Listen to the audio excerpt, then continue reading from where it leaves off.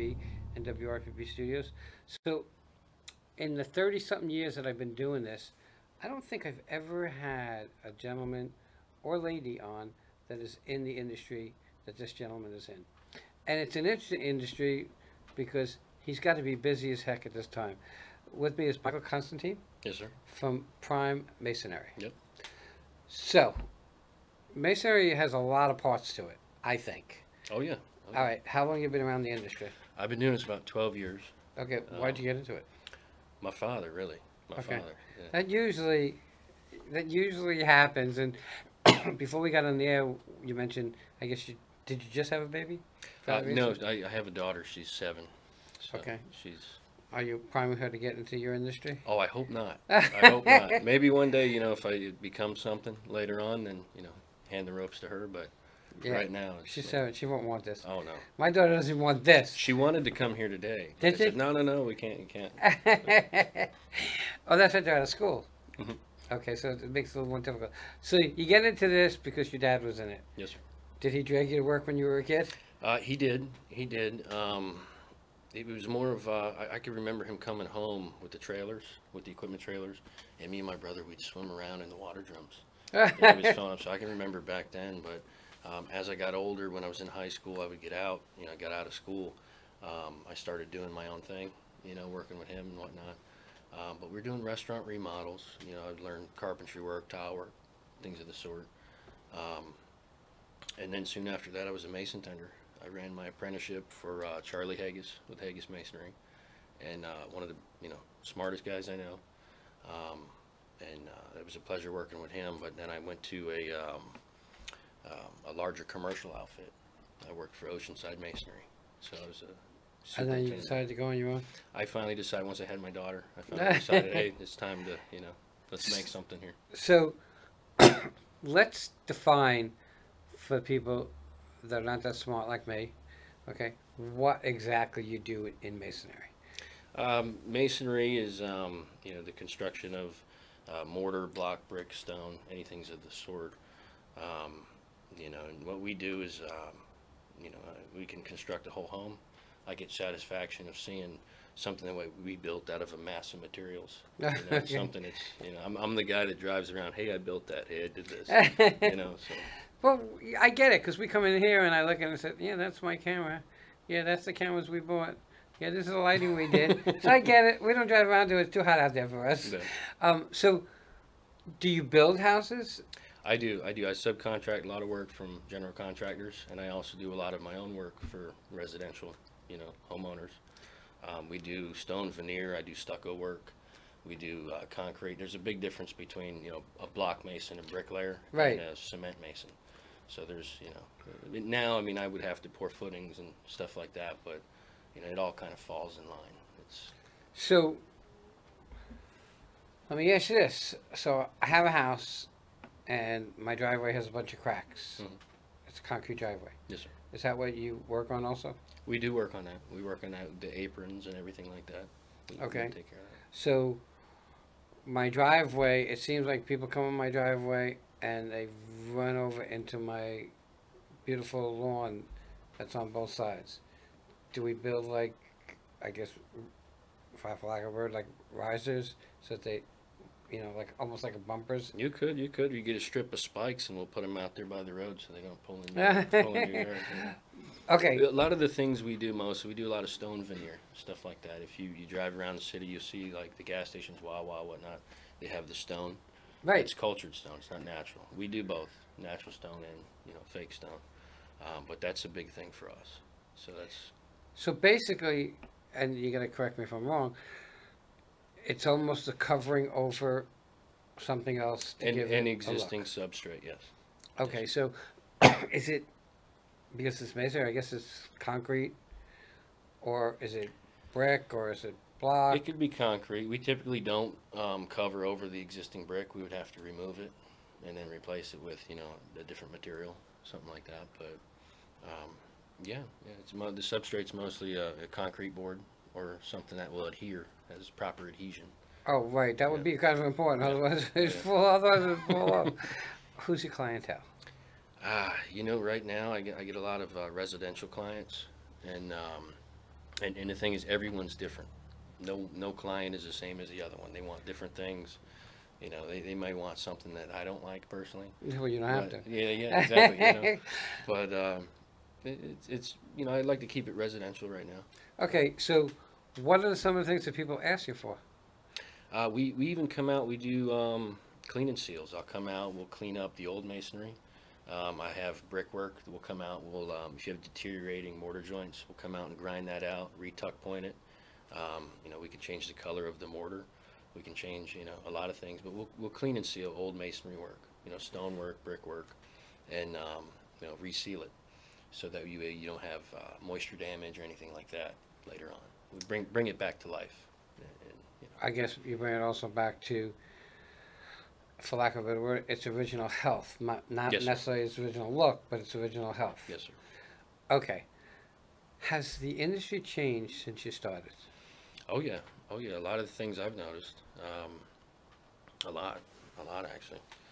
Um, but like I said, I went from, you know, an apprenticeship with a smaller company to working for, you know, a larger company, working on nursing homes, and I worked on a Jupiter Medical Center. Oh, wow. Yeah. So I've been around larger scale projects like that too. But I don't think I don't think that's what you want to be your forte. well, you know, I like I do like the smaller. I like the smaller things. You know, to me, masonry isn't just a job. You know, it's a career. To me, it's an art form.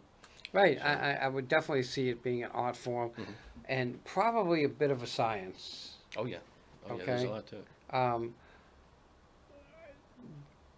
I guess most of your work is outside, Yes, we do a lot of interior work, like fireplaces and stuff. fireplaces. Yes, sir. And yeah, oh yeah.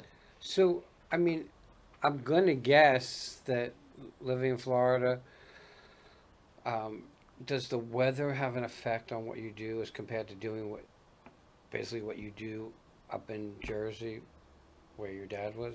Is it Yeah, different? yeah. I would assume so. I've never been myself. I was in New York once when I was about 18. I get Okay. to see the weather and stuff, but I would assume it's a big difference from there. The way they do things up there is different too. You know, they'll cover up the whole structure, you know, when they build their scaffolding and stuff like that. So it's different here. You know, here's more of the heat. You know, we got a lot Yeah, of heat yeah, going we on. have a lot of that.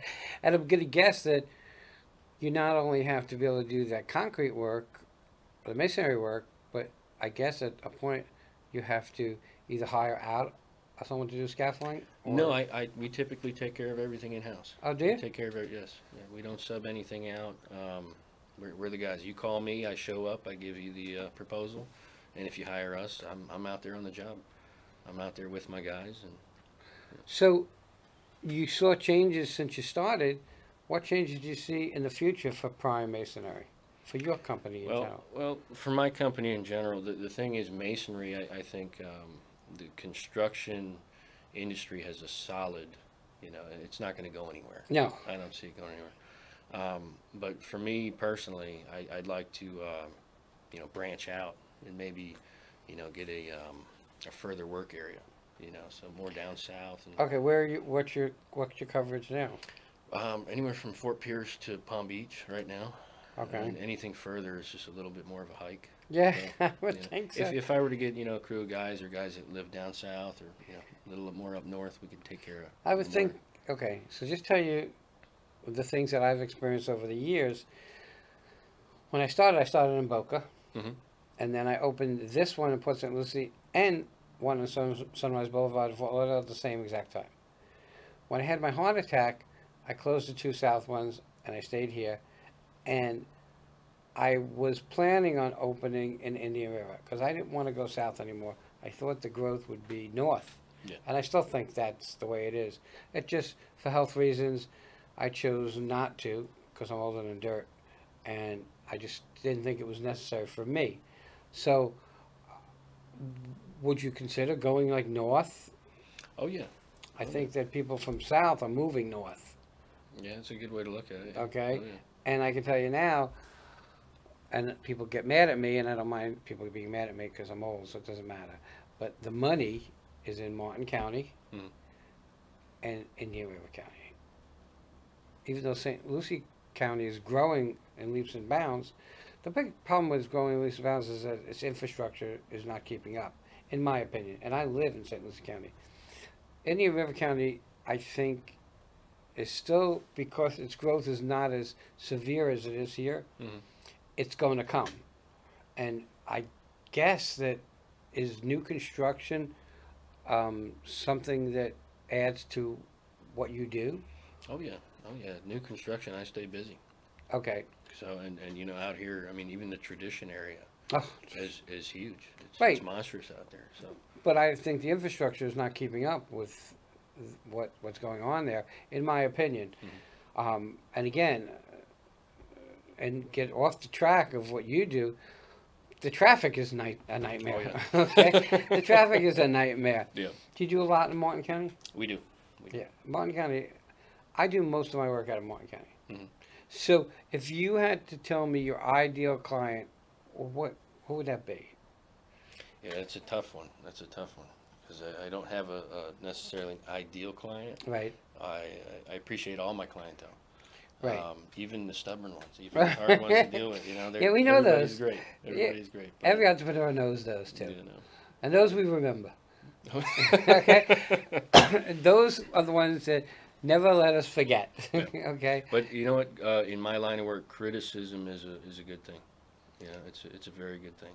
So, Well, I think I guess for everybody. yeah, I think if somebody doesn't tell you what's wrong, then you can never fix it. Exactly. And sometimes people take advantage and complain, and they're not complaining, they're just giving you constructive criticism. Hey, this is not the way I wanted it. And why would why would you want something out there that's not what the customer wanted? Okay. And I'm the same way here. Exactly. Why would I want something out there that reflects us? That's not what the customer With me, wants. it's I wouldn't do something to someone's home that I wouldn't do for myself or in my own home. So that's how I look at it. That's how the guys look at it that work with me. So. Do you do fireplaces stuff? Yes, sir. I guess that would be a pretty big thing within your thing. Like I've seen a lot of houses with fireplaces but no mantles, and Yeah, we've seen that. We actually build the mantles. We started doing that. Lately. right. I would think that would be ideal, because it's extra storage space to put more dust collectors. Oh yeah, That's hang all your pictures up there. Right. But yeah, no, we've been getting into building the mantles ourselves. A lot of the fireplaces we do are the isocurn ventless fireplaces. Okay, what is that? They're units, masonry units made out of volcano pumice, and it comes pre-made, prefabbed. You just build it, put it together, and then we do the thin brick on the inside, the fire brick, and so it's nice. You get pass through fireplaces, stuff like that. That's pretty amazing. We're getting to the top of time. How do people find you? I know that we can find you on Facebook. Yes, sir. You have a phone number that people can reach you? Yeah, it's 772-985-1368. Okay.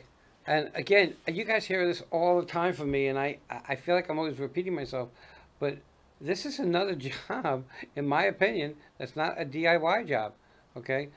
I can see, I hate to say it this way, but I can see me doing masonry work, and one, it getting all over the place, and two, it not being done right. So anything that I might put up vertically is probably going to fall down, okay? And the reason I say that is because in a simple form, I've done tile work around my counter. Yes, sir. And now some of it's cracked, probably because of the way I put it up. And some of it fell off because of the way I put it up. And though Gorilla Glue is a help, okay, Oh, yeah. It's not really the answer. So use a professional. I want to thank you for coming on. Wayne, thank you for having me. Everybody, use a professional. Touch base with him. We'll be right back.